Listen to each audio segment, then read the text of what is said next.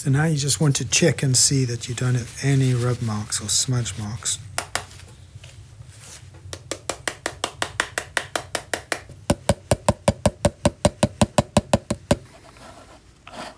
It's come out really well. So that dial you can never go down to 0. So this bike is always moving, even if it's standing still.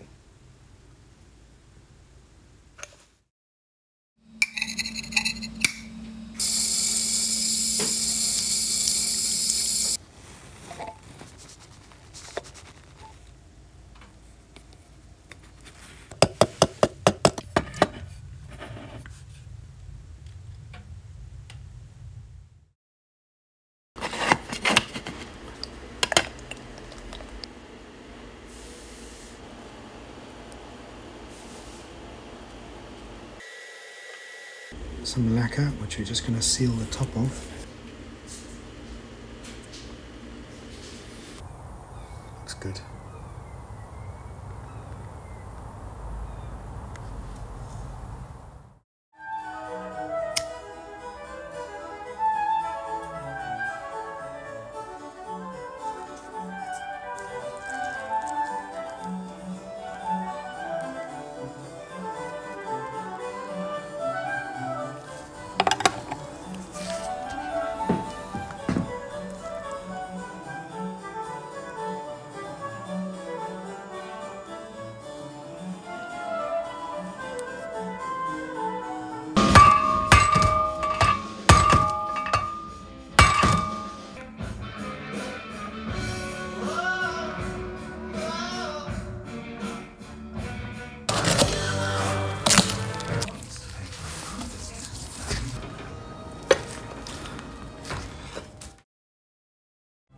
So today I'm going to try and get these fins on and then finish the profile off if I can. So fingers crossed.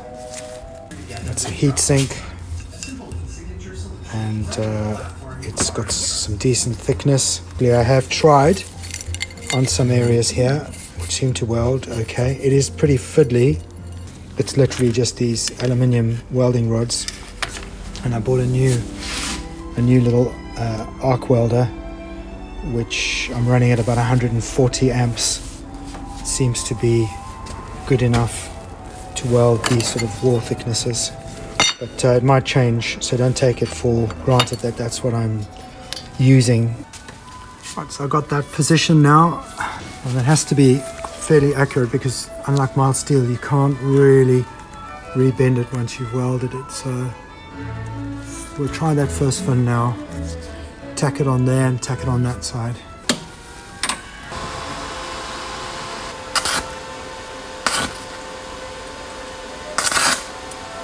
Okay, so far so good. I'm going to just put the grinder over that, clean all this mess up so I can get the bond a little bit of it. This is really quite tricky to weld.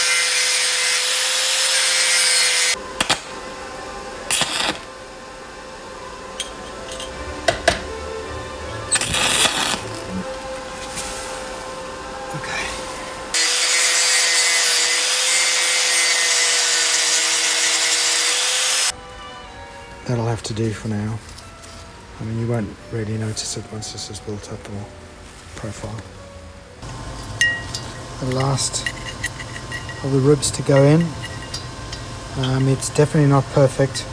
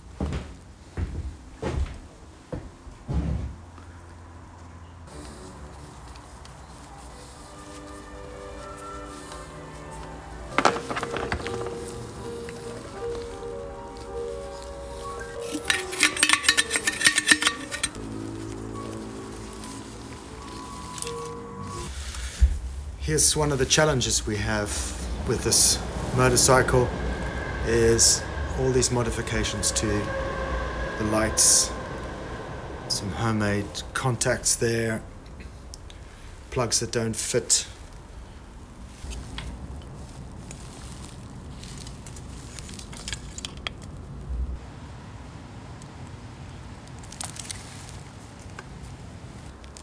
Ah, there we go. That's on high beam. Oh yes, low beam. That is all working.